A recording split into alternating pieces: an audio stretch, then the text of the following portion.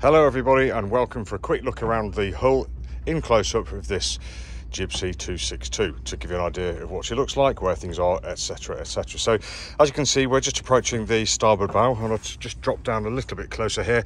You can see we've got this really nice tow rail affair, which I really like because it's really strong. You can brace against it, you can tie things to it, you can shackle things to it, and it also lets the water run out as well. So really like that kind of tow rail.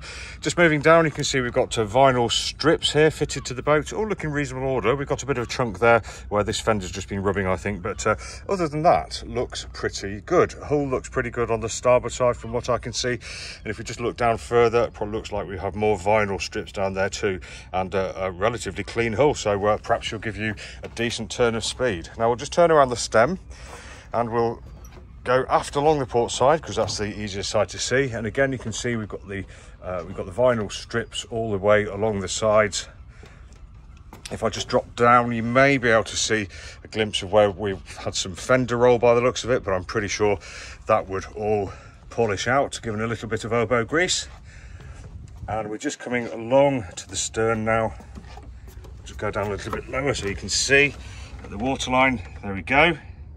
And I'll just come up and look forwards and finish by saying this has been Tim from Boatshed Brokers, just taking you for a look at the hull in close-up of this GibSea 262. If you'd like any more information, just go to boatshedbrighton.com for lots more pictures and videos. Thanks for watching.